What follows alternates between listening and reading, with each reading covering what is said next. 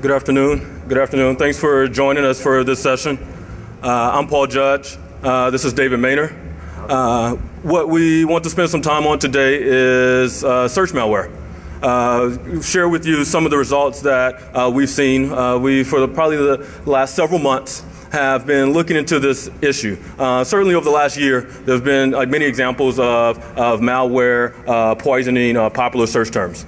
I think we've all seen examples over the last year. So what our goal was to really kind of understand how much this is happening, understand where it's happening, understand a little bit about more about how it's happening. And so as we dug into this, I mean, one of the things that was pretty obvious here is kind of why the attackers are focused on the search engines. I mean, the number of eyeballs that are showing up on search engines every day is growing rapidly. I mean, if you look at the latest numbers from the search engines, you look at Microsoft, look at Yahoo, even Twitter now, and Google. There are hundreds of millions of searches done on each one of these every day. Microsoft totals in at over 4 billion searches a day. Yahoo at over 9 billion a day. Twitter now is claiming over 24 billion. A month. I said a day, but a month. And Google, of course, leads with over 80 billion searches a month. So the point is, as more information and more users come online, we all use search engines more and more. I know I've personally kind of come to the point that I'm so lazy that even if I know I'm going to a site like CNN, instead of just typing CNN.com, I don't have time to type the extra 4 characters, so I just put it in my search toolbar and let it do the work. Right? I see a lot of heads nodding, so a lot of people have kind of developed that habit. Right? So the point is, there's so many people going to search engines every day, and the attackers have realized this is a pretty good place to focus to get in front of eyeballs. And so what we wanted to do was understand kind of how they're targeting particular terms, how much they're targeting particular terms, are there particular categories that are more popular, and so forth.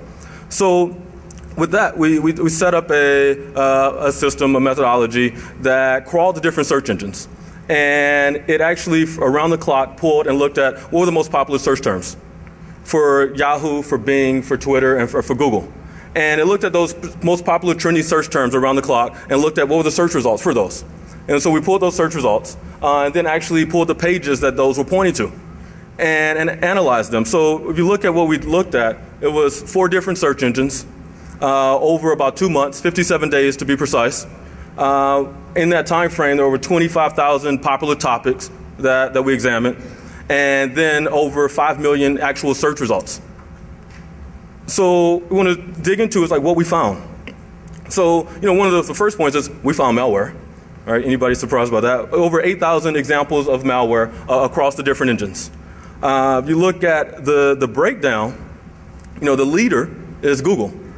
With 69% of the malware that we found being found on results from the Google search engine.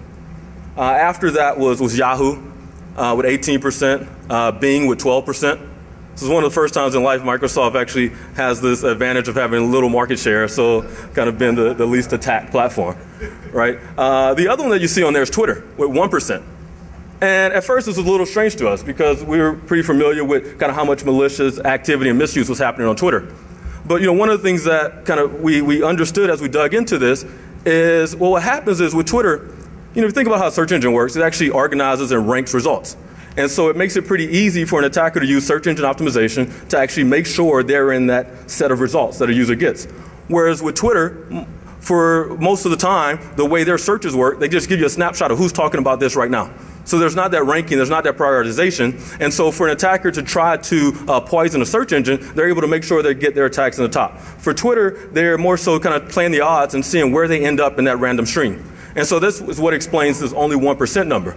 But as we get further along, we're going to show some examples of specifically the types of things that are happening inside of Twitter. So if you look at the daily activity for each of the engines, you saw every day Google led the pack. Different days, different engines had a little bit more or less. But what becomes interesting is pretty much every day each engine led to something malicious. No engine really took a day off. But if you look at the different days of the week, one of the first things that we wanted to look at was, hey, if you look across the week, are there particular days that have more activity? And the short answer is no, not really. Tuesday led about a little bit, represented about 16.7% of the overall malware for the week. But there wasn't a strong correlation about the day of the week. But what was a little interesting is if you look at the time of the day. So these time periods are based on in Eastern Standard Time. But if you look at the 11 p.m. to 5 a.m. blank, really over 50% of the malware was found in this cycle. You were going to? Usually Dave points out kind of the things that are happening at this time of the night or what's happening at that time of the day if you're in Europe. But the next thing that we looked at, we're seeing that between the 11 to 5 a.m. slot, over 50% of the malware was showing up. So if you think about this engine running around the clock, pulling the popular search terms, pulling the results, and then analyzing those, we had over 50% of the activity in that 6-hour block that was the end of the night. Another question that we looked to answer was, were these known attacks? Or were these attacks that were new? Kind of what types of attacks or malware they're using on the other end of search poisoning. So this looks at kind of over time, the amount of malware that was detected each day that was kind of found on the previous day, but wasn't detected till later. You want to add to that, or is that? So let's take a break for a moment. How many people are here because they couldn't get to the Barnaby Jack talk? Raise your hands. You're a bunch of lying people, you know that? So it's funny, let's go back a second. The malware captured by time. So, everything in my world is acclimated by Eastern Standard Time, which is the best time zone. However, we take a look at the breakdown in time, and no one on the East Coast is working between 11 and 5 unless you're asking if you want fries with that. So if you take a look and correlate this, who is working generally are people in Eastern Europe or in Asia somewhere. That kind of fits into a weird kind of hacker time, because you also have to invert the time that people you would think that normal people work and make that hacker time. So the amount of malware detected each day. It's kind of a funny thing because it went, I was expecting when we went into this research, completely with our own biases, and we thought, we had ideas of what we'd find, and the days that seemed to have the most malware were the days that seemed to correlate to the biggest pop culture events, like the MTV Music Awards, and things like that. And it's kind of represented in the chart. So we started this research, and research ran for 57 days. And that's a number we picked that we felt would be a good indication of total traffic. So it ran for 57 days from April to June. And there were a lot of kind of pop culture stuff that happened in there. As you see towards the end of the graph, that's World Cup malware and stuff like that. At the beginning, it's more, Justin Bieber malware. So, and if anybody thinks that kid's not evil, this is the second topic we give him this week, and he's a primary reason why people's machines get infected. So if you have kids and they buy Justin Bieber CDs, tell them they're going to get viruses. Got it. So if you look at this, kind of one of the points of this particular point is that 98% of the malware that we found on the other end of these search results was identifiable by the techniques that we use. So one of the things to understand is you look at the results that we pulled and the ways that we analyze them. So we use 3 different methods. One was a traditional category-based URL filtering database. So kind of looking at the URL and seeing what category of site is this. Right, so everybody kind of understands the limitations there. A second source that we used was Google's Safe Browse lookups. Okay, so everyone kind of understands the Safe Browse lookup. The third type of analysis that we use was a malicious JavaScript detector.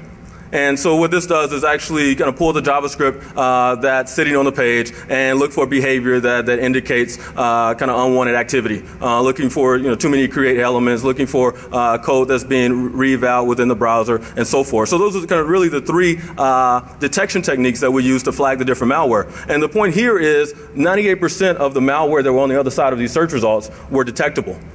Right, so kind of the good news is that attackers aren't using kind of true, say, 0-day on the other end of search results. 98% of the stuff is detectable if someone was actually using something in between them. So, low-hanging fruit. We're going for the low-hanging fruit. Yeah, basically, as David said, kind of pointed out, looking at the low-hanging fruit. So we'll look at some examples in a second. One of the other interesting things that we came across in this is really looking at the relationship between the different search engines. If you look at something that pops up on Twitter versus something that pops up on Google or Bing or Yahoo, kind of what's the difference in timing or delay? on the time that it shows up on Twitter and the times it shows up on different search engines. And so this takes a look at this. This looks at the top 10 trending topics on Twitter and looks at how long it took them to show up on a different search engine. And so the green bar here is the number of days on Yahoo, the red bar is on Bing, the blue bar is on Google. If there's no bar, it didn't show up. Exactly. So there's no bar, it didn't show up on the other search engines. And so what you see is this delay. And so what happened is, on average, it took 1.2 days for something to become a trending topic on Google after it became a trending topic on Twitter. It took about a little over 4 days, 4.3 days to become a trending topic on Bing, and 4.8 days on Yahoo. And so what's interesting, this was now the set of things that were trending topics on Twitter. Now, there were things that were trending topics on the search engines that were not on Twitter. And so what we saw in general is like things that were kind of culture related or pop related became trending topics on Twitter first, and things that were like more serious news, like the oil spill or election results, those things became trending topics on the search engine before they became topics on Twitter. And I mean, kind of one of the points in understanding this is, from an attacker's viewpoint, kind of where should you target your attacks first? If you see kind of the timing of when things move from one network to another and they're going to become popular and going to become things that people are searching for, this gives a pretty interesting roadmap for where you should spend your attention early on in a particular event that's happening. So when you go home, make sure you tell your kids that if they search for news sites, they're less likely to get malware than if they search for Justin Bieber. We really don't like that kid, I got to be honest.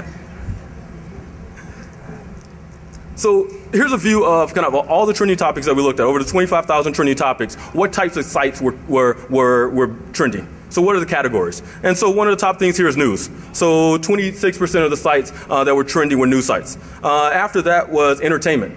So 23% of the sites were entertainment. And after that, things pointed to news groups and to streaming media and so forth. So no big surprises here. People like news and people like entertainment. Right now, if you take a look at the top categories for malware, it's a little different. One of the things you see here is the top site is category spyware.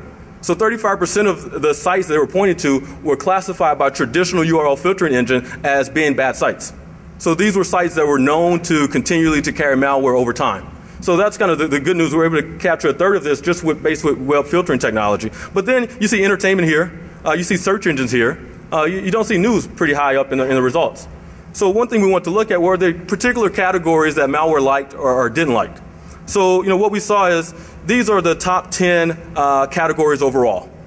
So news being one, entertainment, then forum and news groups. If you look at the third column, that's the ranking for malware. So news, while it was the number 1 site overall for trending topics, it was number 17 for malware. If you look at streaming media, while it was number 4 overall, it was 21 for malware. Sports, similarly, number 6 overall, but 14 for malware. So this shows examples of the types of sites that malware authors don't necessarily particularly like to target. But then if you look at categories that are popular, you see some names that you would expect. You see kind of overall the malware ranking for hosting sites is number 5, where in general it's 20. If you look at peer-to-peer, it's number 6 for malware, but number 46 overall. So you see some of the usual suspects, hosting, peer-to-peer, and proxy sites being targeted by the search terms where they're leading to. Kind of from there, I want to transition a little bit over to some more specific, like looking at the domains and looking at some actual examples of malware that we saw on the other side of these links. Somebody want to walk through? So these aren't a lot of big surprises, except for the Poland thing. I mean, the most malware we found seemed to be hosted in Poland, and although that's technically somewhere around the Eastern European place that everybody quotes to the media all the malware comes from, I just didn't think the Polish had it in them. But apparently they did. What? Right. So, it's normal stuff. Casa.com, 5 ounces of pain. MC Hawking. You know what? It might sound like to you we've never looked at these before, but every time we look at these, it's just shocking. And what is this hope? Hope? Don't know.